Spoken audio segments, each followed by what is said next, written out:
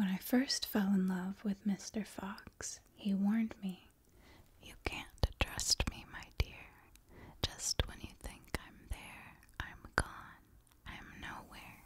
Look, I'm wearing a mask. Who does that?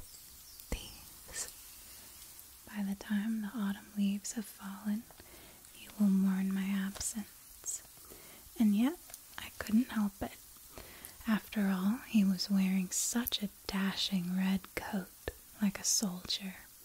He had such a twinkle in his eye.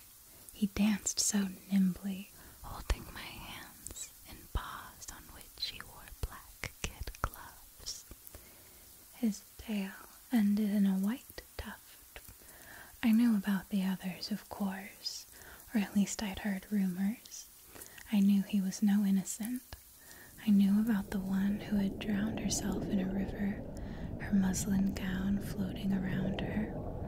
I knew about the one who had locked herself away in a convent. How does one fall out of love with a thief who has already stolen one's heart? But I was cautious. I went to his castle in the woods.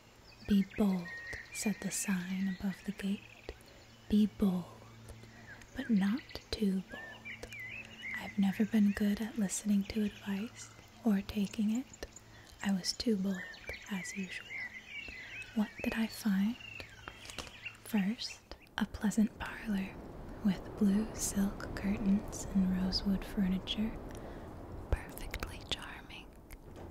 Then a library filled with books from Shakespeare to W.B. Yeats. A kitchen with no implements more dangerous than a paring knife, beside a barrel of apples waiting to be turned into cider. Bathrooms with modern plumbing, a dining room that contained a mahogany table large enough for banquets but seldom used, judging by the dust. Where was his secret chamber? There must be one. On top of a desk in his study, I'd seen a photograph of the girl who drowned, beside a vase of lilies like a memorial. And there it was, at the end of a carpeted hallway. I knew what it must lead to, that small door. It was locked, of course, but I took out my lockpick tools. If he was a thief, I was another. It opened easily. There was no blood on the floor. There were no dead, dismembered wives hanging from hooks. Instead, the walls were covered with masks. Fox, badger, mole, boar, weasel, otter, squirrel, even one that resembled a tree. All the masks he had worn, presumably. And on one wall, opposite the window, which badly needed washing, was a portrait of an ordinary man with sandy hair and tired eyes. I locked the room behind me. "At our wedding," he said, "are you sure, my dear?" with a toothy grin that seemed wicked, but was, I thought, a little anxious.